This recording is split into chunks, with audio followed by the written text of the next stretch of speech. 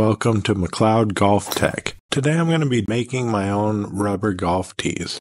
These tees are made with TPU, which is technically a plastic, but they have a rubbery quality. First step is measuring a golf tee that I would find at any given driving range, and then mapping that out, or at least something similar to that, in a CAD or computer-aided design program. For this, I chose Tinkercad, as that's a free program, and you can see how easy that is to get a general design going. I'm using my Ender 3 3D printer to complete this project and the TPU material. My Ender 3 has a 0.8 nozzle on it, so that makes quick work of these type of projects. The rubber quality is similar to that of the traditional golf tee. These tees cost about 30 cents in material to make.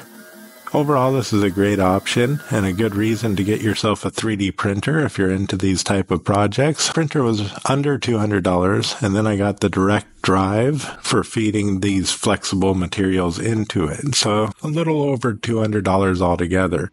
I have a few tees that I've printed that I can bring to the driving range. As you can see, the bendability of the tee is there.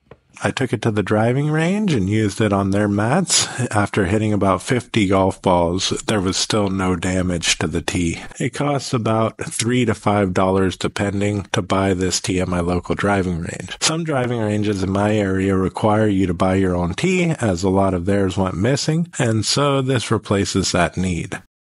You could use this tee hundreds or thousands of times possibly without it breaking, and even if it does break, it's very cheap and quick to print another. I use it for my home simulator as my driving tee, as my mat doesn't really allow tees to be placed into it, nor would I want a wooden tee flying around my room. If these types of videos interest you at all, please consider subscribing. I have been putting out videos, especially golf tech related, for the past couple of years. Feel free to go back and check out some of those that you also may be interested in.